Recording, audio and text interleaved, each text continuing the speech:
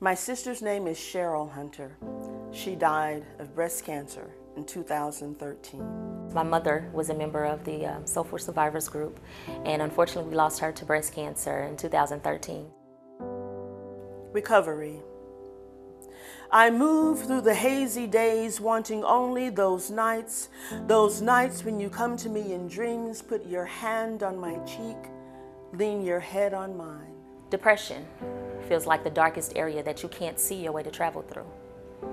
It feels like you've lost your way in this black hole you're being sucked into. Sometimes anger and sorrow fill me up, overflow into words that I don't want to take back. It feels like a bruise on a place that a Band-Aid would never fit. A cut that grows deeper and longer into this pain you finally just succumb to and submit.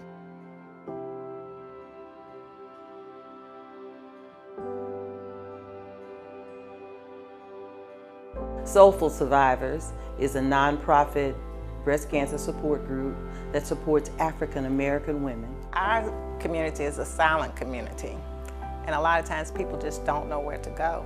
And that was my situation 10 years ago. And when I went through this, I didn't have a support group.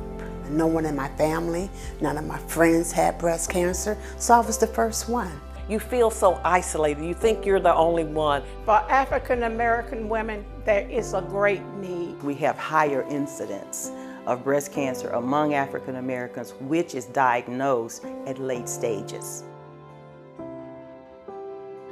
You know, I just might be crazy enough to truly believe. To believe in a faith that I claim to have already received.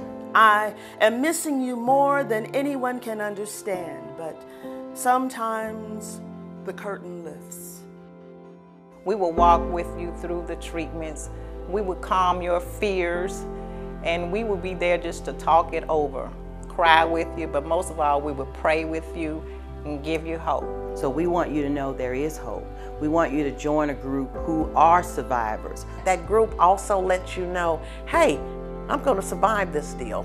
So when I got a chance to hear someone else that went through the same thing I went through, it was like an eye-opening. Soulful Survivors is not there just for us, but for our community and for the families of those that are suffering from the disease. It gave me an avenue to be able to help my people.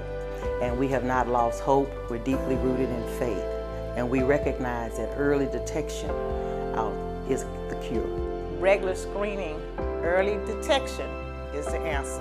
Early detection saved my life. I might be crazy enough to believe that even in the midst of all this pain, I could still be handed peace. Hope is an open door, and I know the choice is mine. Yes, there is hope. I am a 10-year survivor. I'm an 8-year breast cancer survivor. I am a 12-year breast cancer survivor. With a total of 57 years. And with my survivor sisters, we survived. Survived, I have thrived. I thrived and I conquered. And I conquered. survive, thrive, and conquer.